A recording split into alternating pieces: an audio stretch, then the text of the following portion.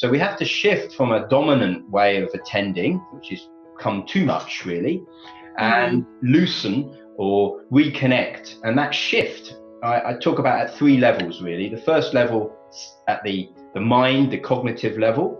That is where we map out the interconnections inside our team dynamics, our organizational dynamics, our business ecosystem. And then the second part is a more embodied aspect, and that's what I call systemic awareness.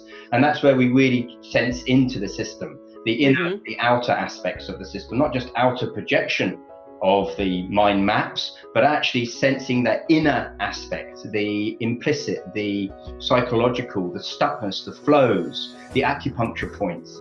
The third aspect is often overlooked, and that really is the taproot that holds the logic of life, is the ecosystemic, which is a sort of shift from a small ego self to actually our ego permeating with a deeper sense of interconnectedness with how life really is. So we shift from yesterday's logic, the logic of neo-Darwinism and anthropocentric perspective, where we see humanity as separate from nature. So opening up at the ecosystemic level is a deep sense of interconnectedness with life.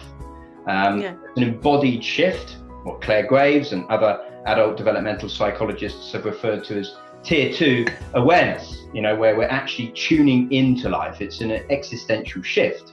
And all of those 3 levels, at the head level, there's systems thinking, more embodied systemic awareness, and then opening up to life at the ecosystemic level are key. So that's the first condition that we need as leaders ourselves to be able to then sense into the organization as a living, vibrant, future fit organization.